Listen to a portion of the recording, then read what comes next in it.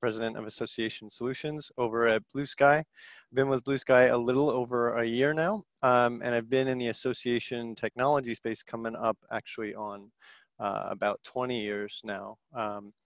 About half of that actually working with at associations, and then the other half working for a couple of various technology partners in the space. BlueSky itself then has been around close to 20 years as well. Founded in 2002. We're headquartered out in San Diego, but we are a largely remote company even before 2020 happened. So we're spread all across the country. Myself located in the Washington, D.C. area in Northern Virginia. We work with over 300 associations and nonprofits, primarily in the association and nonprofit space. Path LMS is the platform that we're going to talk about today, and then we'll walk through some product demo on. But we also do offer a number of professional services related to that platform. So the first half of BlueSky's existence, really about 10 years, was focused on creating virtual events, creating hybrid events, doing on-site AV capture at annual conferences, publishing DVD-ROMs, CDs, et cetera, things like that. And then in about 2014, we launched Path and started delivering the content through that mechanism. The events are still a big part of our business. So that's a big part of our professional services branch that we offer. And we recently have also expanded to offer learning strategy and design services.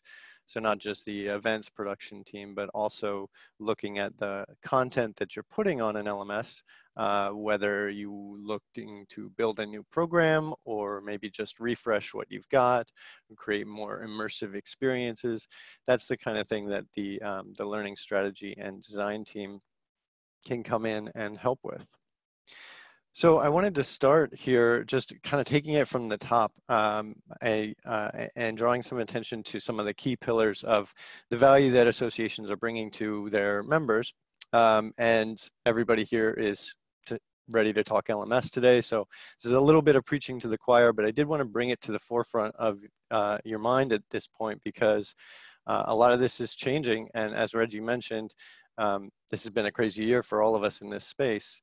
I bring up these things as the delivery mechanisms for them are evolving. So thinking about what are the things that we're trying to get out in front of our members? What are the things about our organization that are bringing them to us in the first place? And actually a little bit of a personal note, it was the CAE program and the Technology Council that first brought me to ASAE many years back. So interesting to just look at like, okay, well, that's actually, when I think about this from my perspective, that fits right into these kind of things that we're going to be talking about today. So with these kind of value pillars in mind, then what's going on right now, right? What's going on in 2020? We look at the kind of demand that BlueSky eLearn served prior to 2020, the things that people were coming to us for, the ways that people were delivering on those education, networking, community type values. And we saw, you know, obviously the in-person conference, maybe some hybrid meetings, webinars, of course, super popular for years and years, online learning. And now we're stuck in this space where that's really all that we've got to offer. That's the only mechanism that we have to drive this stuff out. So it's all gone fully virtual. It's all through a learning management system or a virtual conference platform. Obviously, bringing a ton more attention to what organizations like BlueSky are doing, what other education products are serving this space. And then, of course, nobody can predict the future, but we are all wondering now, what does this look like when we come out of this time? And we're kind of hovering somewhere in between here now, one step forward, two steps back on getting from the now to the post. But our opinion here is that a lot of this is cats out of the bag type stuff. And what we've been seeing since, early 2020 is ultimately once folks started to get situated in this space, you've got a lot more opportunity for a much broader reach, a lot more accessibility of your programs, of your education that are now afforded to you. And a lot of folks that have come into this space have been perhaps wanting to do so for many years without the political willpower or the budget designation or whatever it might be. And now they're, one way or another, they're doing it. So they're learning what that experience looks like and learning what they can actually gain from it. It's interesting now to look at comparing, you know, there's a lot of panic, a lot of scramble in February, March. Nobody really knew what to do or how long they were going to do it. Things have settled out a little bit through the summer. People mostly know what they're doing for the fall, but now we still don't know when we're going to go back to in person. You've still got hotel contracts to worry about. You've still got lots of things to figure out. So, you know, ultimately, we're in a situation where you still kind of have to plan for basically everything. At some extent, you have to have a lot of contingency plans in place, and you'll have to have a lot of your bases covered to make sure that you can continue providing on those values one way or another. So at BlueSky, we see organizations come to us at a lot of different stages in their educational programs, and we build our business based on this. A lot of folks will come to us maybe for their first LMS. They've got an assortment of videos and webinars from past conferences, a lot of archives. They just want to post some things, get some technology out there and get folks having access to it. And then maybe they are actually you know, looking at integrating with other partners in their tech stack, other products that they're using, evolving that selection to a point that it fits better into their space and presents better to their audiences. As they move up the road, we look at further content development. We start to see some cross-department coordination, better alignment of goals. And this has been an interesting thing for us in 2020, especially to see a lot of departments coming together within organizations that previously might have been a little more siloed, right? Especially, you know, between events and education. And then ultimately looking at comprehensive organization-wide education initiatives. So we build our programs out in order to help people move up this pathway, and they come to us at all different stages. Again, whether it's brand new, whether you're looking to replace something, where you're looking to evolve your content to another stage, or get to that next level, whatever that next level might be. So when you think about BlueSky, we're an e-learning company, and we see e-learning as a very broad umbrella. The LMS platform is the foundation for it, right? That's what we build on. But we've designed our services around many other facets of education to help you move up that journey and move up that road. We've got a deep events production team that's been producing a ton of events for folks this year in 2020. And as I mentioned, we also have a new learning strategy and design team that focuses more on the content itself, the coursework, maybe branding, strategy, marketing, sales strategy, things like that. All right, so that's just a quick introduction, and now I'm going to change gears real quick, and we'll take a look at the product a little bit. Okay, I'm going to do a product tour by way of a number of client sites here, and we're going to start off with the National Association of Professional Organizers, who has a very well organized site that I love to show because they've done a lot of work in presenting their content in a way that makes sense for folks that are just getting started, as well as people that have maybe been a part of the organization for a while. Maybe they are looking for a certification, maybe they are looking to specialize in their industry, and they've built their courses out to target these different audience segments. So this is a landing page on Path. It's got HTML graphics, it's got design, it's got text explaining what the programs look like. And they've created essentially different pathways for you based on what you're actually looking to achieve when you first come to the platform. Are you just looking for a library of archives? Are you brand new to NAPO and need to figure out what's going on? Or are you trying to specialize and you've been here for a little while? They're using categories, bundles, subcategories, sections, a number of different features in the platform to organize their content in this way. And they're also using a digital badging program that focuses on some of the certificates that they offer. So if I scroll down here a little bit, you can see here are some product bundles that they've created. Bundles can be used for, again, just simply organizing your content, as well as maybe, you know, marketing efforts. Some folks will create a bundle that is your September special or your fall discounted 3 courses or anything like that.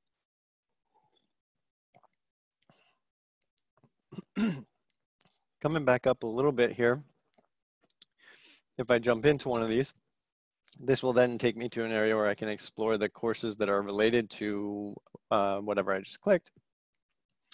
With a landing page, some categories, search tools, and a filtered catalog based on what it is that I'm looking for. So I looked for specialist certificates. They've got a number of different certificates based on what you're trying to achieve. And then I can click in on that and I can see all the courses that are available for that particular certificate and that program. So if we dig into a course itself a little bit further, and I'm switching over to another client site here. This is the United States and Canadian Academy of Pathologists. They have branded out a course landing page very nicely, and they do a lot of great design for their course pages. They have their subject matter experts front and center here. They offer CEs, their medical organization. Very clearly identify learning objectives, target audience for their courses, a lot of great material here on the courses themselves. I can purchase all of this course as a whole, or I can purchase sections of the course or modules individually. Now, quick word or two about purchasing. We do offer single sign-on with most major AMS platforms and CRMs. So when I sign in, it's going to take me over to that login on that platform in order to get in. And then if I want to purchase an item, it'll generally take me through that e-commerce transaction process so that I can buy it on your CRM and have access immediately over here on the LMS. Now they have, as I mentioned, identified different modules, different sections. I can easily see at a glance what sections include, and then I can buy them individually as well if I wanted to. Another way to organize your courses is the American Association of Pharmaceutical Scientists. They have a number of live events here front and center along with their courses. Now, as I mentioned, you know, associations have been doing webinars for ages. We do have webinar tools in our platform. We have integrations with Adobe Connect, GoToMeeting, GoToWebinar, and Zoom. What that means is when you create those events in the platform in Path, they are also created in the integrated webinar tool, so you don't need to do double duty on any of that stuff. We'll also capture all the reporting data back into Path when you host a webinar through our LMS using one of those tools. And they just live front and center along with the courses. AAPS has done some cool work on their design for the course cards. And if I dig into one of the courses, I can also see how they've structured it in a way a little bit similar to USCAP, where I can purchase the entire course or I can look at modules. These modules are, you know, a video, an assessment, a survey, and then a certificate. So standard stuff here to walk through the course and get that experience. And we do store all media, all video in HTML5. It's responsive out of the box. It's mobile friendly. It's accessible, ADA compliant, and Section 508 compliant as well. You may notice on some of these pages, there's a little question mark help box down here. We have embedded contextual help documentation for the platform. So contextual based on who you are and where you are in the platform. You're going to see screenshots in here, walkthroughs, videos, all of the documentation for any new features, new releases. Our product roadmap is available in the Help Center, and a embedded ticketing system is also embedded here. So your end users, your learners, can contact our technical support, and we offer unlimited technical support for all of your learners, as well as unlimited support for you as staff. Moving right along here, I want to bring up the SRA International, Society of Research Administrators International. They launched a really cool micro-credentialing program about a year and a half ago now, the Level Up micro-credentialing. So micro-credentialing, a trend that probably most of you all are familiar with, but generally speaking, it's a sort of mini certificate or a way to get some kind of recognition for a skill. that you've learned through a program, and then perhaps have some kind of social component to that or some kind of badging or gamification recognition for that. So Level Up is the name of their program, and they are achieving this with an integration to Higher Logic, online community program, as well as an integration to Badge Cert.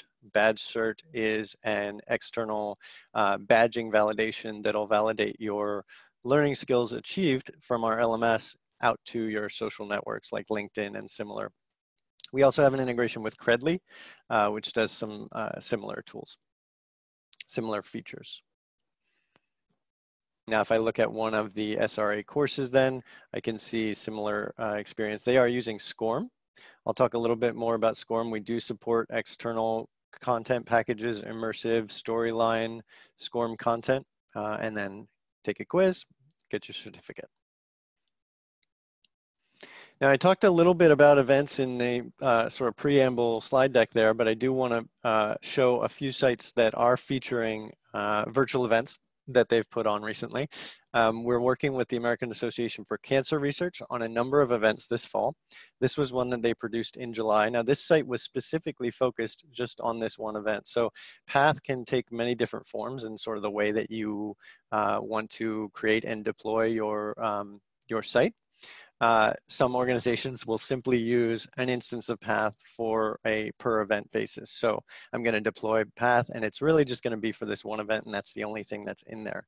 But it's very possible to do a lot more than that, even with a singular instance. In fact, AACR is now doing an instance of Path for 6 upcoming events that are this fall, actually starting later this week.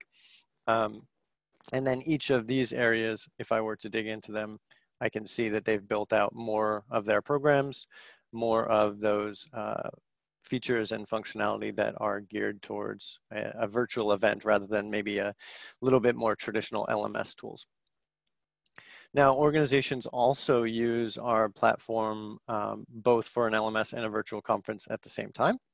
It doesn't need to be one or the other. This is an organization that put an event on with us back in June, the Association of Washington School Principals.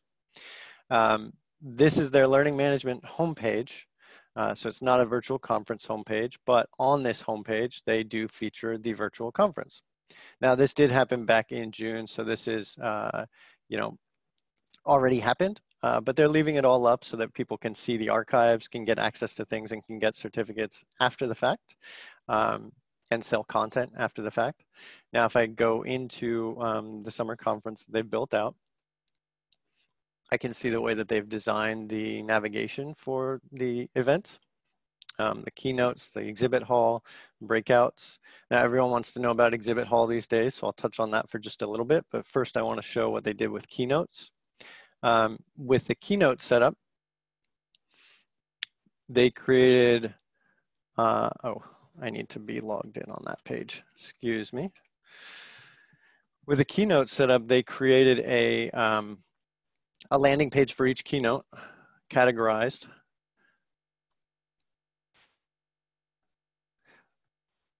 Perhaps they have changed this since yesterday. That does happen. This is a live demo, so I apologize for that. I'm going to show a different client site that also had a virtual conference and had an LMS side by side with it.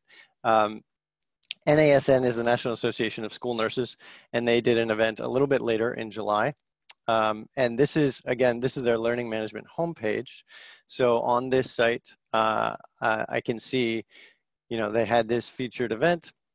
They also have courses, they also have programs, they have CEs available, they have webinar archives, all of these things living in the same space under the same umbrella on the same instance of the platform. And if I go into the virtual NSN area, here I can see the navigation that they've created. And we actually worked with our learning strategy and design team to build this experience out with them. So they've got easy ways to get through. And this was quite a large conference. This was a 5-day conference that we produced with them. We produce content on webinar tools. We also create live streams, fully live, as well as mock live recordings as well. So I can easily see, hey, here's the agenda. Again, this event did already happen, so these are all just recordings now. but you can get a look and feel for the experience of that. I'm gonna see if I can still get to the exhibit area on this AWSP site. If not, I can show you another one.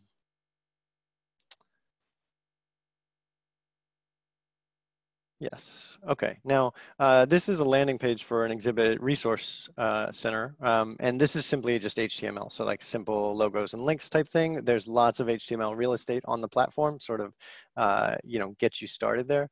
But then I can also click in and see they've created a virtual booth, which is a landing page for those sponsors, and then they can determine what they want to allow them to upload that. So this is actually a pretty nicely built out one where the YMCA uploaded a video, has some flyers, has some links, has some more videos. And then again, using traditional LMS tools, you can upload any kind of content you want, documents, links, even assessments or surveys. And a lot of folks are using the certificate tool to gamify the exhibitor experience. For example, hey, check out all of our exhibitors and get your passport stamped. Now you get a certificate. Maybe that enters you into a raffle. Maybe that gets you a discount on your next registration, whatever it might be. Sort of an allegory to what you might do at a in-person exhibit hall. All right, now I'm going to come back around here quickly and show one more site. The National Shooting Sports Foundation has been doing a lot of content development with our learning strategy and design team. So they've got a site and all of their content is built out in Storyline. So it's all fully immersive experience. And I'm going to show an example here of a course that is just a simple course about a form. So potentially fairly dry material, but we've actually spent time to build out the content with them in SCORM, or in Storyline rather. And by the way, I am logged in as an admin, which is why you see these items here, this toolbar. One of the nice things about Path is that as an admin, I do all my course setup and course authoring on the front end, like an inline editor on a CMS. I don't have to open up multiple web pages or log in or log out or anything like that when I'm setting up my courses. So I'm going to jump into one of these presentations here, and then this is going to open up our SCORM content. I'm going to restart the course for us.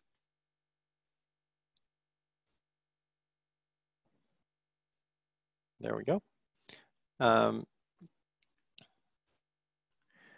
when we create these with our clients, we generally can provide everything that's needed. So the video, the scripting, the voiceover acting, typically the subject matter experts are provided by the organization, but we can handle everything beyond that if desired.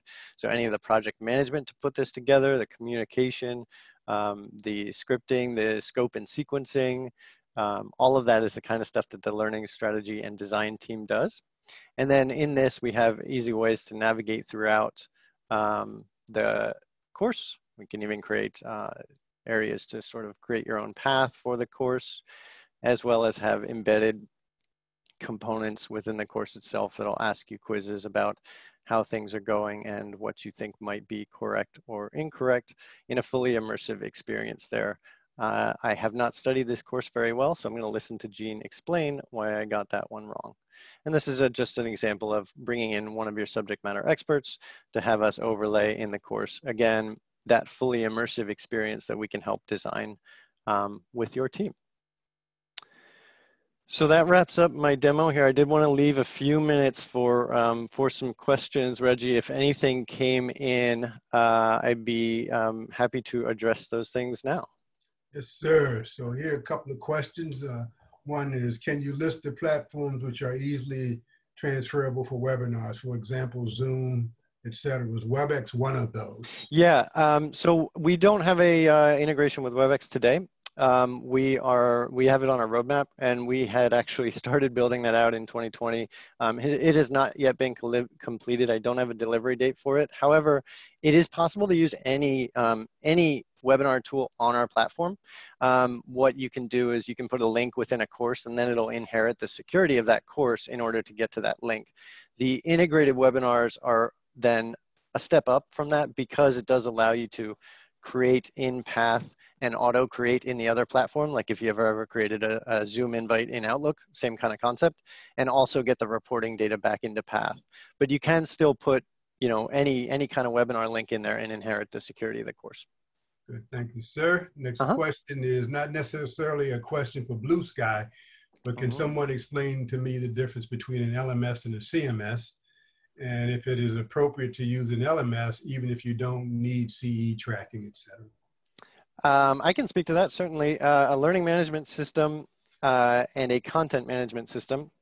A learning management system typically has tools built out specifically for delivering content in a certain way with logic applied to it, like structural procedure for a learner to go through this content in a process. A content management system is simply a tool to use to put content on a web page. So typically, like when you're hosting a website, you would use a CMS like WordPress or Joomla or Drupal or something along those lines.